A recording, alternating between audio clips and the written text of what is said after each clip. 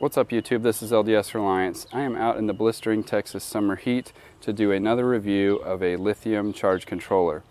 This one in particular that I have before me is from a company called Bioenno Power out of California. So once again, this is another US made company that you can trust. I've talked to the owner of the company. His name's Kevin. He's a good guy and he will talk your ear off about solar and about ham radio and a bunch of stuff that they love to get into. So this particular company actually sells batteries in addition to charge controllers. They also sell some small solar panel type things. So I encourage you to check out their website. It's really cool.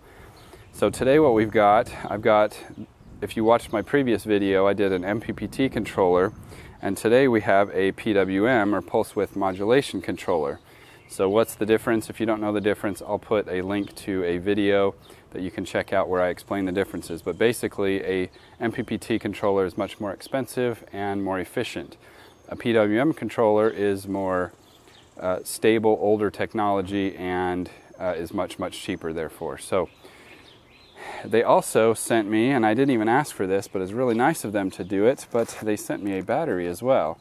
I was going to test it with the same lithium iron phosphate battery that we did the other video, but we'll go ahead and use their battery since they were nice enough to send it, and we'll review that at the same time.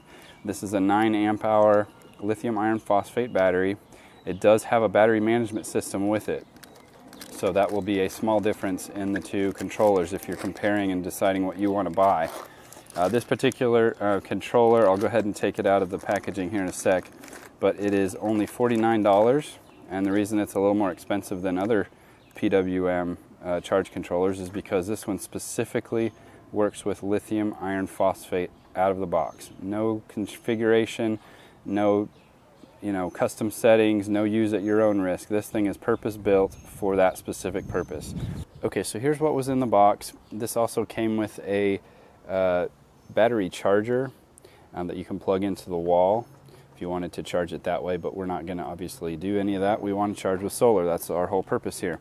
So this particular battery, like I said, is a 12 volt battery, 9 amp hours or 108 watt hours. So the charge controller comes with all of these wires. This one in particular is for a solar panel. It's a specific type of connection that I don't have, so I'm going to be removing those cables and inserting my own. But if you bought a solar panel from them, it has these nice connectors that you can use to connect directly to their panel. Otherwise, we use MC4 connectors is what I always use. That's the solar standard for bigger solar panels, so that's what I use. So I'm going to go ahead and remove these wires that go to the solar panel and that they provided for their system, which we aren't going to need for this test, and I'm going to connect my MC4 connector.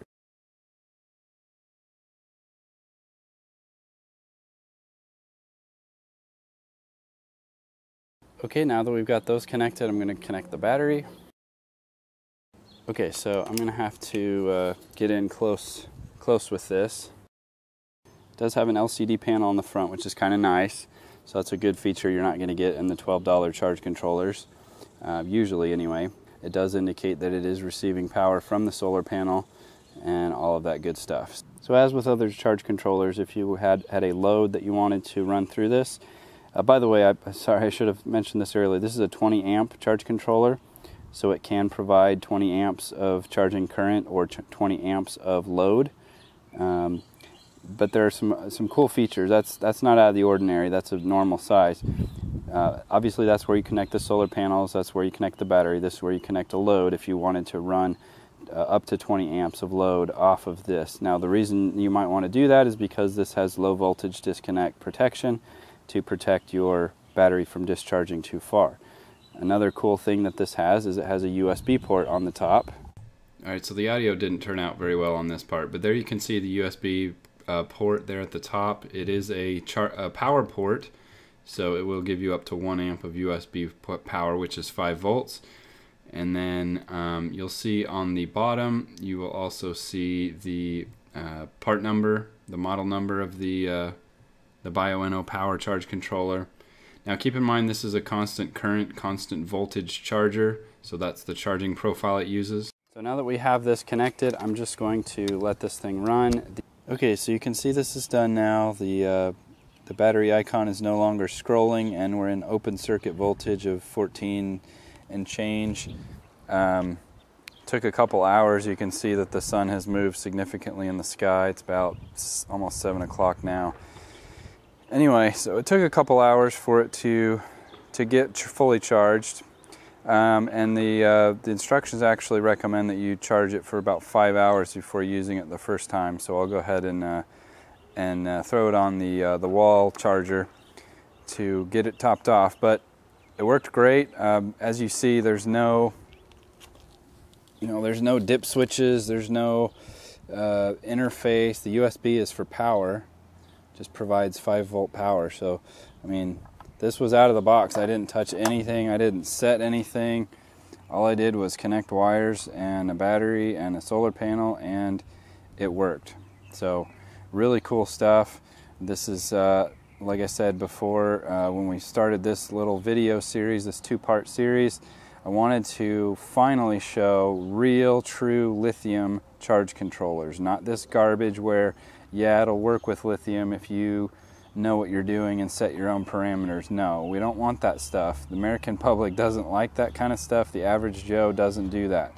So we've got a lithium iron phosphate, very stable, very safe battery with a BMS and an awesome charge controller.